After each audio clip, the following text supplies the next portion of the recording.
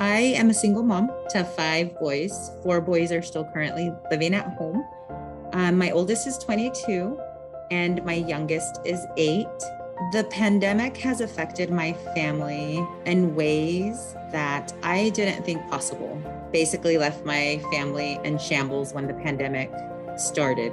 My bills literally tripled. So you name it, my food expense went up, my electric bill went up, my water bill went up, just because we were using all those, bills and utilities literally like times 3. The tax child credit came, and it came when I needed it.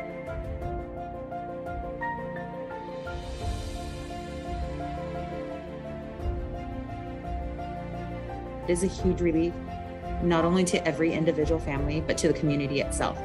So it is pouring back into the community and, vice versa, it comes back.